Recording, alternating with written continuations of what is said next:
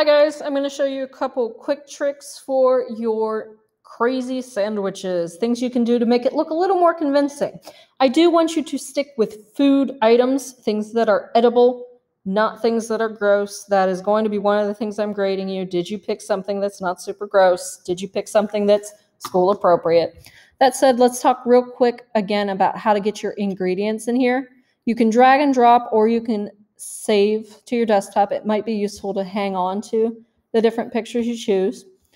Anyway, I've got my lollipop here. I'm going to use the magic wand to select all of the white, and notice it put it on a different layer than my other ingredients.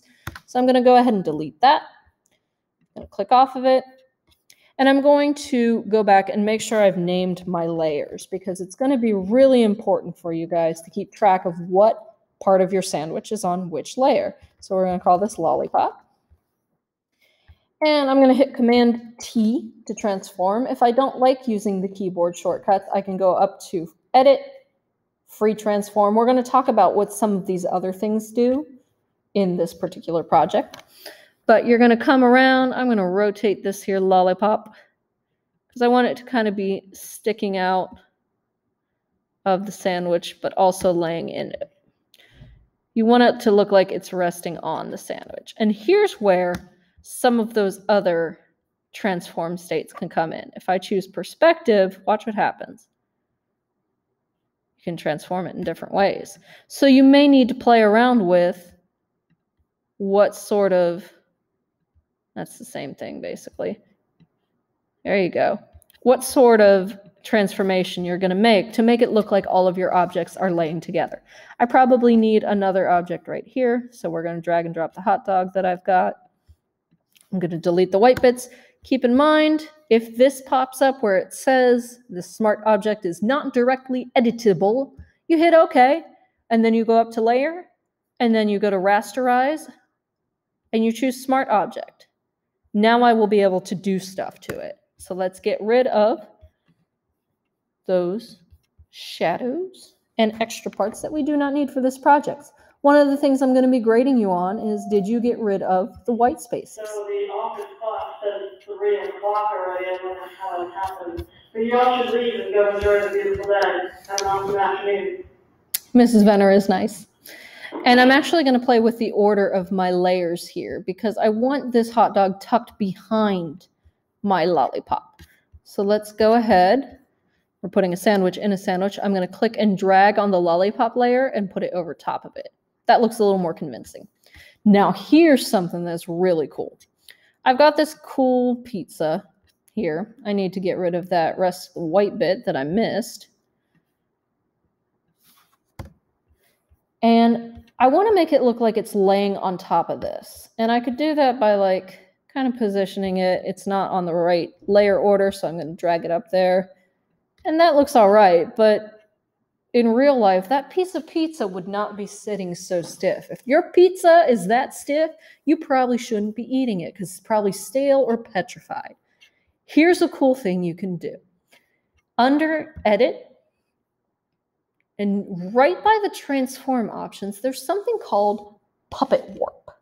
Once you click on that, your cursor changes to a thumbtack.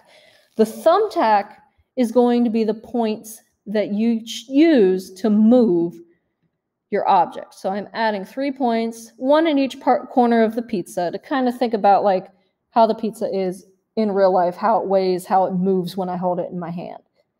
Now I'm really hungry.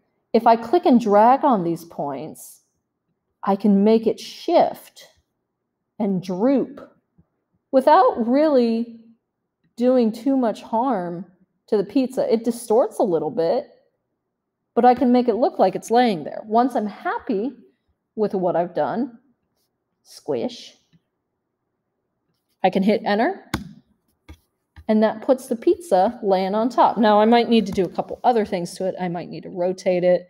I might need to make it a little bit smaller. I can go back in with that puppet warp, place those points again. You have to do it each time. And this time, I think I went a little too crazy with that bend. And it does distort the image a little bit, but for a fun project like this, That would be all right. You can also hide layers. Like I want the pizza to stay up top there. So I'm going to click on this eyeball and hide it because I'm going to do a couple things to my hot dog real quick. My hot dog doesn't look like it's going back into space, and I want that. So I'm going to go over to perspective warp. No, I'm not. That's not what I meant, actually. I'm going to go to T-transform. No. Oh, I'm in the perspective tool. Don't apply. So ignore that part. We're going to go down to Edit, Transform, and Perspective. And I'm going to have the hot dog look like it's going a little bit back into space. Kind of like that. Maybe shrink it a little bit. And go back to my normal transform, which is just Command T. And having that sit right on there.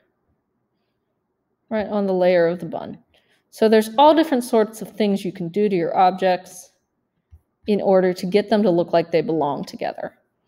Make sure I can tell what your ingredients are. Like I still am not super happy with this pizza. I feel like it's too big. It's covering up too much of my hot dog.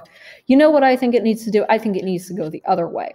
So while I have this selected, I'm going to go up to Edit, over to Transform, and I'm going to go down to Flip Horizontal. Watch what happens. Pizza going the other way. You can also flip vertical if you so choose. And I'm going to continue to stack all sorts of yummy, crazy ingredients until I can get this very top layer, which is my bun, over top of them. I'll add a cool background. Right now I'm just working with plain green because I don't want to miss any of the white spaces. Let's get rolling.